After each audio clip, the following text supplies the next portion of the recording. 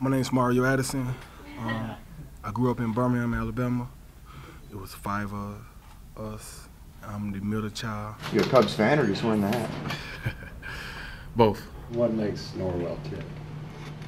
I mean, he's a little off, like in a good way. Like, I love him. What so far has been your favorite meal of Panthers camp, and what's something that you go to every single year is your go-to? Fish. Every day they cook some type of fish, so I love the fish. And I've been eating vegetables. I don't know why I've been doing that, but I've been having vegetables. I heard the macadamia nut cookies are to die for.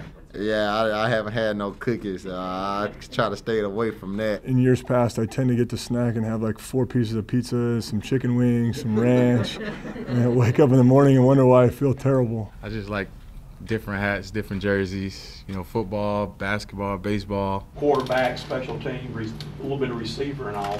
What's your day like every day? You ever get your oil changed in your car? A lot of miles. That's what it is. It's a lot of miles. Do you collect anything like autograph? Nah. I just watch from afar, huh? Did you as a kid? Pokemon cards. That was it, though. If I'm on the field, I'm good. You know, no matter what I'm playing. You know, I could be the long snapper. I'm on the field. Which I was a long snapper in high school, by the way. Me going out watching golf with 2 kids and her pregnant, she's not probably going to be very happy about that. So I doubt I'll be able to get out. But your own baby watch again, just like a couple. Yeah, so we figured that 2 under 2 wasn't easy enough, so we figured we'd just add another one.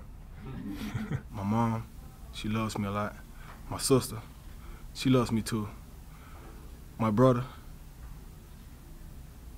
he loves me sometimes. What's it like when you look across the line and see number 90 over there?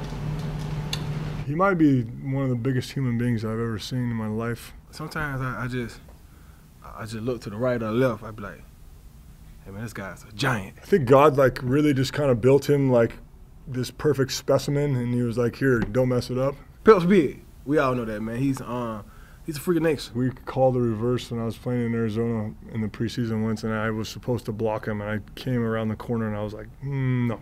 I kind of just whiffed, and he like pushed me in the ground. Coach is like, what are you doing? I'm like, you see that guy? You want to block him? That's all I got to say, you guys, and thank you for having me, and keep pounding.